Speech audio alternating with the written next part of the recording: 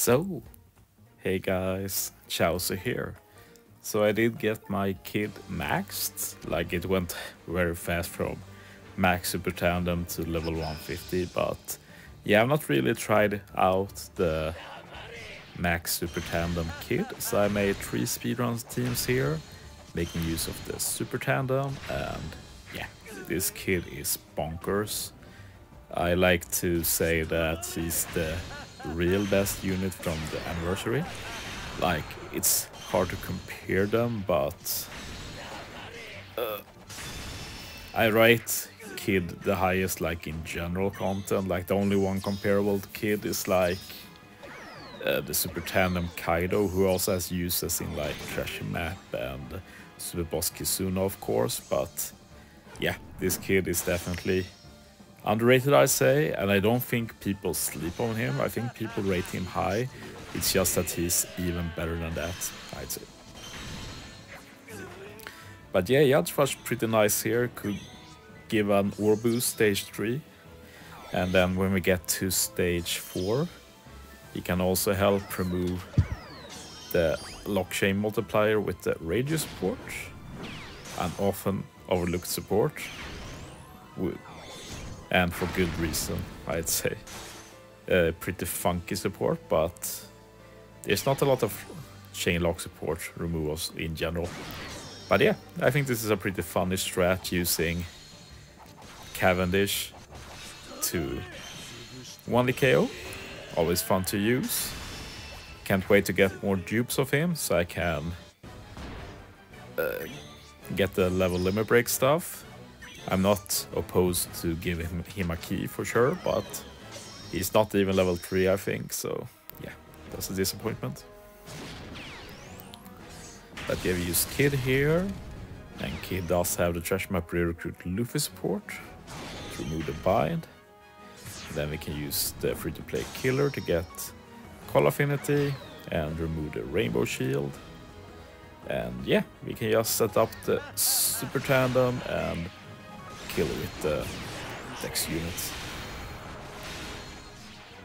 Yeah, very easy, but that's to be expected from V2 Kid. He's pretty bonkers. Moving on, we have Mihawk, and I'm not overly fond of this team, I must admit.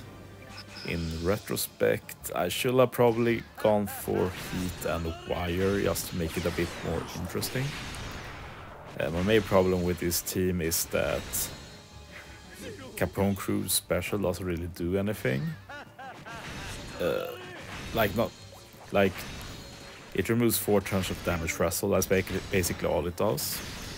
The only reason I'm running Capone Crew is for the Barrier Pen for stage 4. And yeah, Big Mom has the Prospero support to get rid of the damage threshold. And then we just power through the Rainbow Shield with 1 Kid special. And this lets us set up the Super Tandem as well. So yeah, it's not a big kill, but still pretty easy kill, I'd say, with the level 5 Super Tandem. And yeah, the Big Mom is really good here to remove all of the debuffs. We also carry the attack boost to final stage, which is unfortunate in this case. I prefer to get the Capone Crew attack buff final stage, but it is what it is. And yeah, I just get great so I can keep the orbs for final stage. And very easy kill from Capone Crew here, 1D KOing Toffee.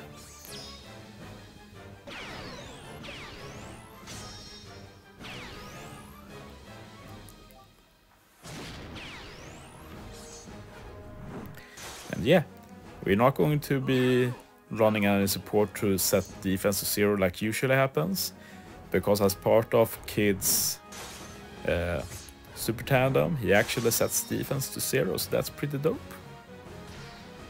So you're just going to do the Super Tandem and we set defense to 0. And we got attack boost, orb boost and call affinity, so it's going to be an easy kill. And we move on to the final team of the video. We're going to do Arena Caesar, and like it's not a pure speedrun team since we spend 3 turns the final stage, but it's impossible to do a proper speedrun team against Arena Caesar without using V1 Franky. It is what it is. V1 Franky level limit break is going to be insane actually. Might happen this year or early next year, we'll see. Going to be dope. But yeah. Pretty funny though to use the Kisuna, Hanjabal and Magellan, the new one. Like, it's easy to assume that this is the duo unit, the raid unit, but no, this is the Kisuna free-to-play that is a fake duo. But yeah, they're actually also pretty good here. And yeah, we're just going to keep these perfectly locked tandem orbs for the rest of the run. Which is pretty chill, but it also means we can get the free super tandem every single turn, which is dope, of course. And yeah, as usual, the rare recruit Yak is amazing for this stage. So we're just going to use that special, get an attack and ore boost, and we're just going to get the super tandem as well, because why not? And yeah, we move on to final stage. Going to use the Magellan and Hanjabal here. Or I think it's Killer first, right? Yeah, Killer first. Oh yeah, Hanjabal and Magellan is for the final turn. That's right. Pretty neat new option. But yeah, we just have an attack boost and super tandem, but that's enough. And yeah, the damage is going to be a bit tight here, since I'm not hitting perfects. And we do get the lock chain multiplier here, which I'm not removing. We're just removing the spear and getting an attack boost. I should have probably hit 1 perfect here, but this was my first run, so it was a bit of a test run as well. But yeah, we're using Hanjabal and Magellan here, like we get the death up and resilience. Hanjabal Magellan handles that. Normally you get block orbs as well, but of course we have the super locked tandem orbs. But yeah, we do get the kills, so that's nice. So yeah, thanks for watching guys. See you next time.